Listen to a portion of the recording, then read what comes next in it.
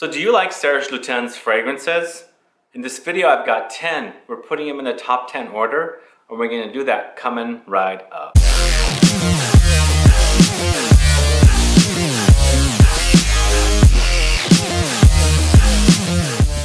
Thanks so much for tuning in. This is Sebastian with Smelling Great Fragrance Reviews.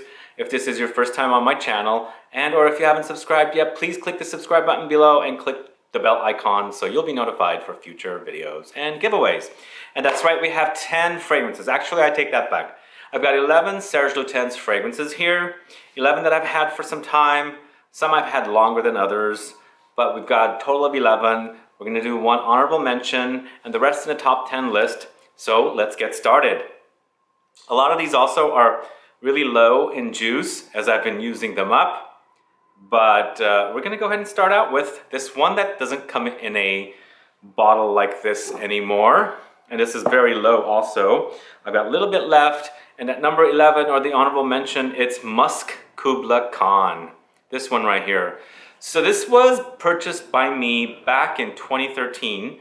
I bought it from Amazon at the time, and I was really into musks. I had just picked up, actually I think I picked up Kiehl's musk probably about 2-3 years ago. I had found a deal at TJ Maxx prior to 2013. So I had been wearing that one, and I had read how great this was as a musk. It was also kind of a dirty, skanky, animalic musk. And so I got it, and it's quite the dirty animalic musk, but it's quite good. It's really, really good actually.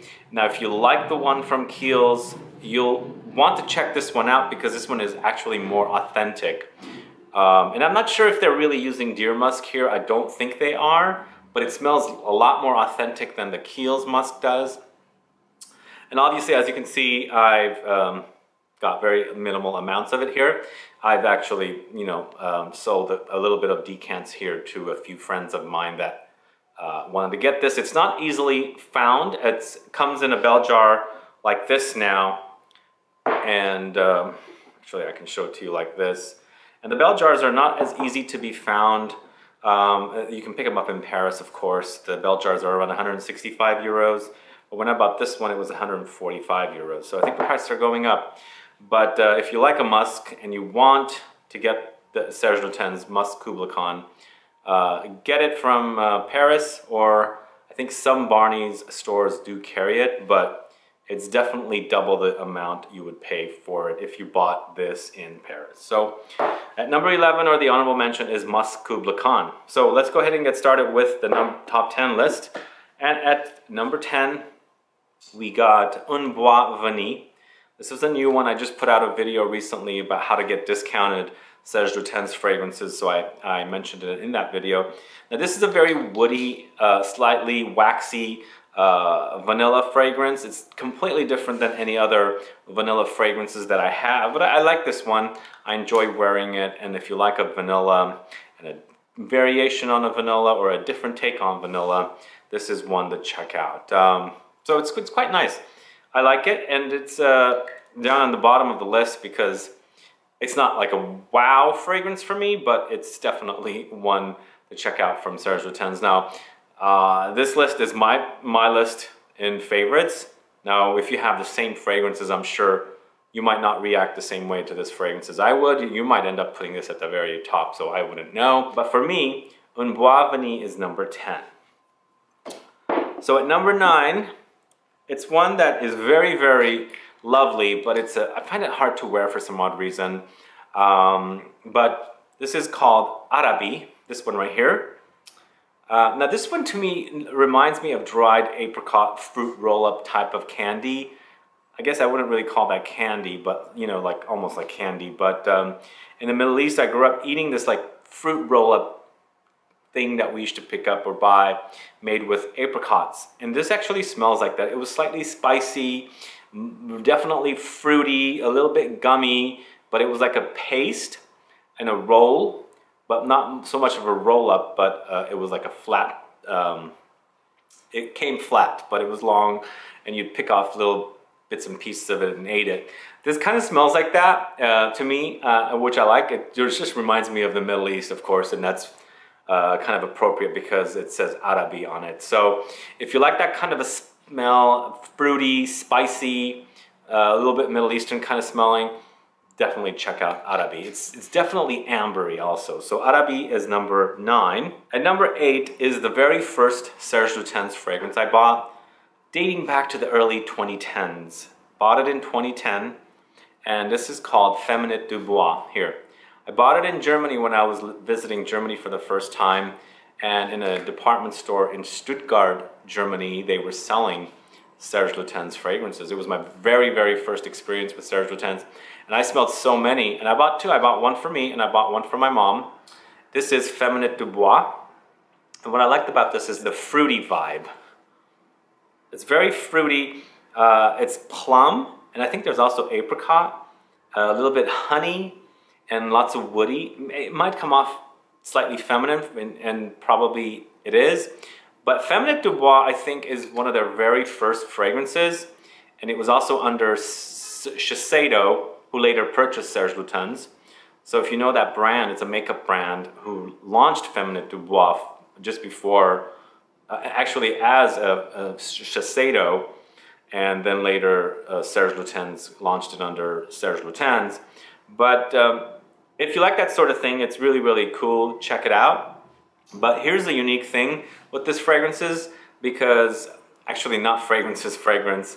As you can see here, the logo is like a house. And I think that is the Palais Royal store that Serge Lutens you can go to in Paris. But here, the new ones are the logo. As you can see, LS. Here we've got the house and the logo here. So that's how old this bottle is, and it still smells great today. And I think they changed labels for Serge Lutens fragrances probably somewhere around 2011, 2012. I can't remember. But as I said, I purchased this one back in 2010, late 2010. So that's the difference between these, and actually the bottles used to be completely different at one point.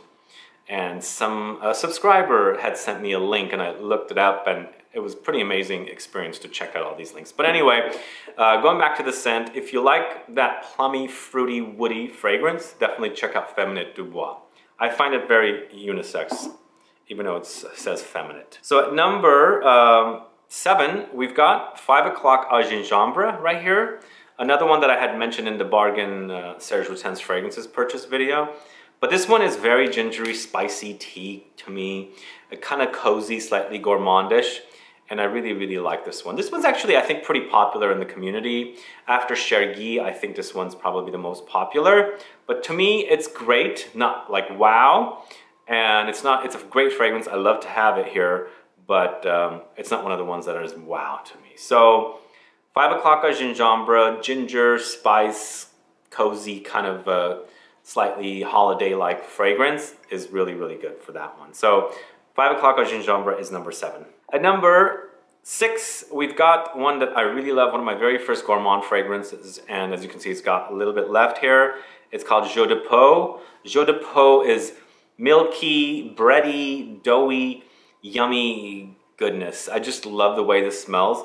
And I didn't realize my friend Kara, who I've done many videos with, also likes this one and also has it or had it even before we met. So it's kind of unique that we both like it, and I just love this one. If you like that kind of... oh, the other thing I want to mention with this one is it's slightly licorice-y also, so which is really good. I love licorice in fragrances, but it's not a big licorice smell. But it's very, very bready, doughy, gooey, Swedish kind of cookie, yummy, that kind of fragrance. So check out Jeu de Peau. It's really lovely if you like gourmand fragrances. And that's at number 6.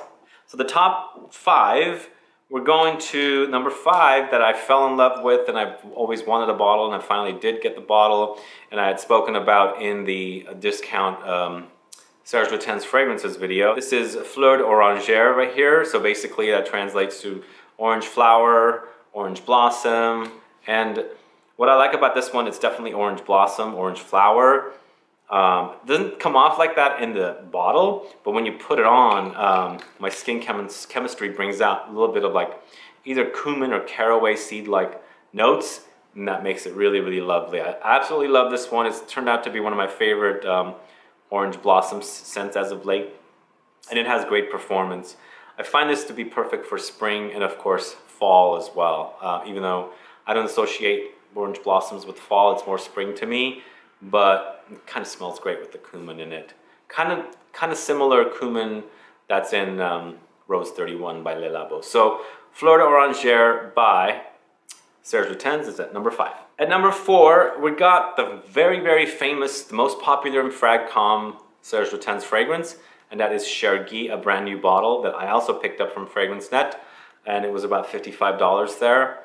I love this one, and it was probably my second or third Serge Lutens after Feminine de Bois from 2010, this one.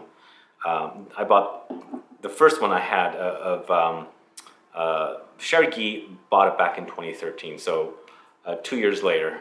But what I like about that is this is the honey, the hay, the tobacco, yummy. It's just a really, really lovely fragrance, and I can understand why people love this one and why it's such a popular fragrance from Serge Lutens. If you don't know it, you're probably new in the Fragcom or fragrance community, but definitely check it out, especially if you like honey in fragrances and tobacco and all that good stuff. So it's Chergui by Serge Lutens at number 4. At number 3, this is awesome. I love this one, and it's a given that I like or love it because I love ambers. This is Ombre Sultan, and this has similarities to Dior's Mitza, the very popular discontinued fragrance, although this is actually no longer being made as this. That's what I've read. They've discontinued this one. It's going into the bell jars. So I'm not sure how true that is, but I recently picked up a bottle around $65 at FragranceNet again. And I love this one because I love amber, and it's a slightly herbal kind of amber. I think it has oregano notes in there and that kind of green notes. So it's dense and ambery, but it has this like fresh aromaticness to it because of the herbs, and that's what I like about this one. But it's really, really similar. It has similarities. I shouldn't say really, really similar, but really it has similarities to Mitza by Dior. So if you've been wanting to get a bottle of Dior Mitza, check this one out before, because I think this one's still pretty easy to find, especially since I just bought it for about $65 on FragranceNet. So Ombre Sultan is number 3. Number 2 is one that I have in a bell jar. It's Fumerie Turque. This right here. Now this one, slightly dirty, slightly ambery tobacco. Fumerie Turque, I guess, means fire, Turkish fire, or Turkish smoke. I can't remember exactly what the French translation is. But if it's a tobacco scent again, and I absolutely love this one. I really, really love it, and the only way it's available is in the bell jar, as you can see.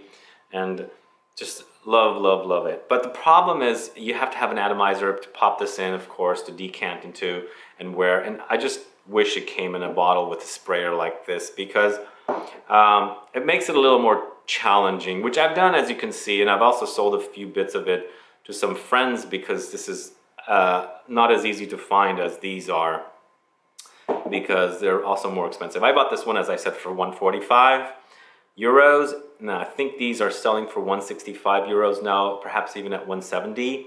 And I think this is a 75 ml or 80 ml, somewhere around there. I can't see a size on here currently. So it is a little more expensive than these, although not really. I don't think so, but it's probably around the same, but maybe a little more. I can't remember right now. But do check out Fumerie Turque if you don't know it. It's a great, great tobacco. It's actually been featured in my top 10 or 15 tobacco fragrances videos. So Fumerie Turque is number 2. Last but not least, I need to get another bottle of this one, but I have a little bit of the juice left. It's Fille en Anguille by Serge Lutens.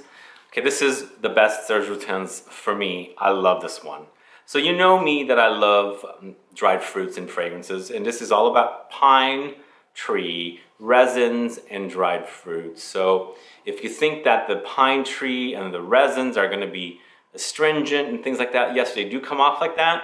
But here, the dried fruit sweetens it up, makes it a lot more accessible and a lot better. I just love this scent. This is my second bottle, and I've used up so much of it. I gotta get me another one, but I can't find a deal on this one yet. I hope it's not one of the ones that's been discontinued. I'll be really pissed off, because if it is, then I'm gonna have to buy it like this. But this is just so good, so good. Great Christmas fragrance to wear, because it's just Christmas in a bottle, I think. The pine tree and the resins. I think there's also incense in here, of course, the sweetened up part with the dried fruits. So if you don't know it, do check it out. Fille Arangui. I think it stands for girl with pins or needles or something like that. I guess it refers to pine needles. I don't know, but it's an awesome scent. Check it out.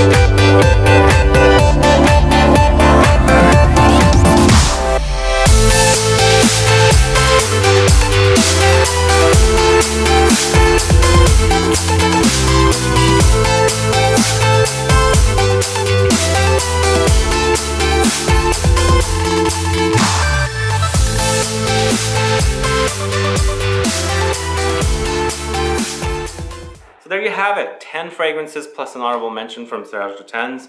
What are your favorite Serge Lutens fragrances? Do you like this brand? Do you know it? Do you not like it? It does have some hype, but not many people talk about it. But I love this brand. I also love the house, not the house, but I also love the store in Paris. If you ever make it there, do definitely go to Serge Lutens, because it's an experience. Really, really beautiful place. Anyway, let's get a conversation started. Let me know what your favorite Serge Lutens fragrances are. Put them down. And also, please like this video. Please share it. Follow me on Facebook, Twitter, and Instagram. And I'll be back with more videos very soon. Have a good one. Goodbye.